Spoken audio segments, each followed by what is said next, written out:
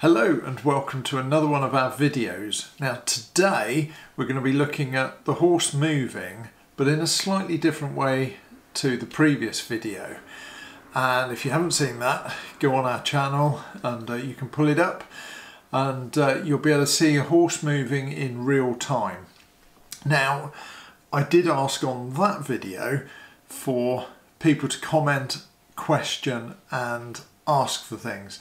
And Natasha asked if we could maybe introduce some slow motion footage so that when I'm explaining what's going on, it makes it easier for people to see. So today, that's exactly what you're going to see. And you're going to see the horse in walk and in trot. You'll see it first of all in real time, and then each segment will then show the same piece in slow motion. And I will talk you through what's going on movement wise. So I'm not diagnosing, I'm just explaining how the horse is moving. And this is a horse with a few issues. So we're trying to pick real patients for you that we can show you what's going on. So without further ado, we'll kick off with the first part. As the horse walks away, what I want to do is get my eye in, and the first thing I notice is that the tail is held over to the left and that the head is hardly visible. If you look down at the hind limbs, you'll see that the limb flight, although initially it looks straight, as the foot connects with the ground, it's not. Now if we watch this in slow motion, you get a much better feel for it. You can see that the backside lifts up and down, but it lifts up higher on the left side than it does on the right. The tail goes over to the right, but if we look down at those hind legs, look at the hock, which is equivalent to our ankle, which is sort of halfway up what you can see, and you'll see that that corkscrews every time the foot connects with the ground. The head is hardly visible. Hopefully this is making a little bit more sense. Now let's watch him walking towards us.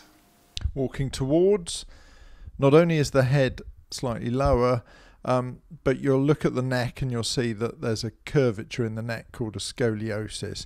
Look at the limb flight in front and you'll notice it's base narrow.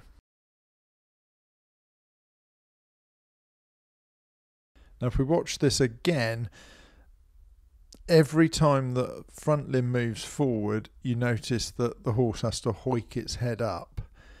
Notice the belly roll, the abdominal roll, is more pronounced on the right than the left, and the feet are very base narrow in front for the size of the horse's chest. And the nose is pointing slightly out. The girl has got a very light contact on the lead rope. That's great, that covers the walk. Now let's see him in the trot. First of all, trotting away from the camera. Trotting away, the head generally is held up higher, but the tail is over to the right and the horse is meandering. If we watch this in slow motion, tail over to the right, head all over the place, base narrow behind as well as in front, limb flight in front. I can see a lot more dishing going on, and that belly roll over to the right is even more pronounced. And now let's see the same thing with him trotting towards us. Watching the horse come towards us, you'll see that he also tries to nip the girl every now and then, but he looks heavy in front.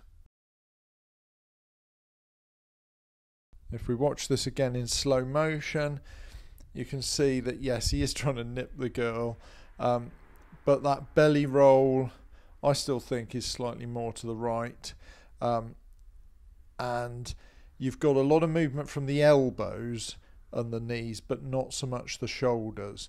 That becomes more obvious in this view. Well, there you have it. We've seen the horse in walk, we've seen the horse in trot. We've seen it in real time and we've seen it in slow motion. Hopefully this has been of more help to you, and hopefully Natasha, this has really helped you start to get your eye in.